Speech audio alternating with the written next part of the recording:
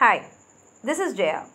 In this video, we shall see what George Yule tells in his introduction in the chapter The Origins of Language in his book The Study of Language. He actually begins the chapter with the quotes of Darwin. Darwin says, "The suspicions does not appear improbable that the progenitors of man, either the males or females or both sexes, before they had acquired the power of expressing their mutual love in articulate language, endeavored to charm each other with musical notes and rhythm." This Charles Darwin had told in 1871. And what he is saying is, that is, even if we are going to suspect that is really true, and what is the suspicion is, our progenitors means our ancestors, whether they are male or female or both the sexes, before they knew how to speak, that is articulate language means speech, how they expressed their love for each other should have been either through musical notes and rhythm. This is Darwin's speculation. And in Charles Darwin's vision of the origins of language, he says early humans had already developed musical ability prior to language and were using it to charm each other. So Charles Darwin says that before man knew how to speak, he knew how to express his feelings through music, and that he expressed actually to show his attraction towards his mate. This may not match the typical image that most of us have of our early ancestors as rather rough characters wearing animal skins and not very charming, but it is an interesting speculation about how language may have originated. Now what we are saying is, generally what do we think about our ancestors, early men? We think that they were wearing they would have been very rough human beings, because we generally have an idea about them as ungroomed human beings wearing animal skins. So when we think about them expressing their love through music, generally music is said to be very soft and melodious, and a person who is expressing his love through music is said to be a very gentle person.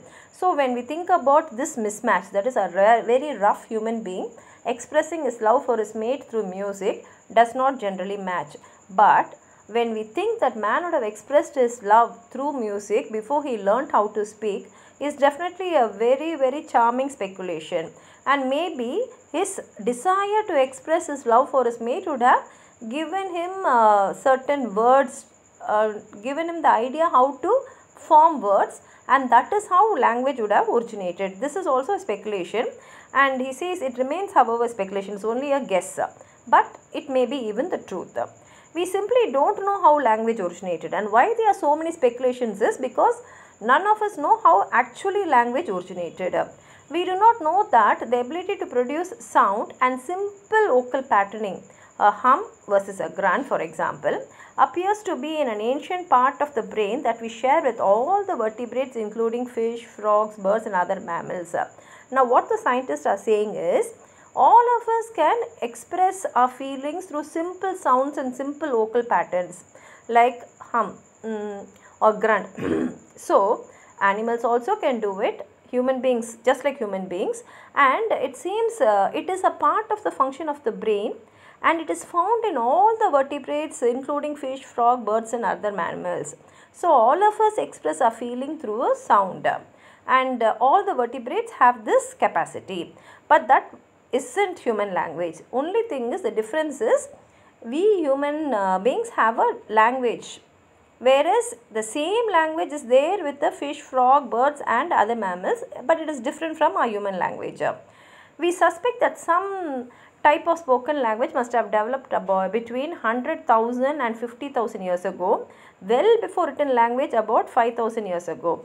So generally what is our speculation is, man should have known how to speak about 100,000 to 50,000 years ago, and later on this spoken language is developed into a written language about 5,000 years ago.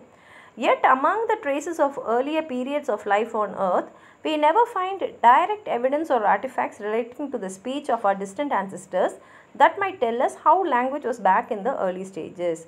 But only thing is, we do not have any direct proof to say how exactly our ancestors would have used this language, how they would have spoken this language when the language was in its earliest stage. Perhaps because of this absence of direct physical evidence, there has been no shortage of speculation about the origins of human speech. And only because we do not have any direct proof only, there are so many speculations, that is, there are so many guessing about how human speech would have originated. This is what George Yule tells in his first chapter in the introduction of the study of language. In our later videos, we will continue with this and we will read the whole book. If you want to add on anything to what I have said, please write it in the comment box. Like the video, share it with your friends, and if you have not subscribed my channel, please subscribe. And while subscribing, don't forget to press the bell button. Only then you will get the notification of all my videos when I post them. Thank you.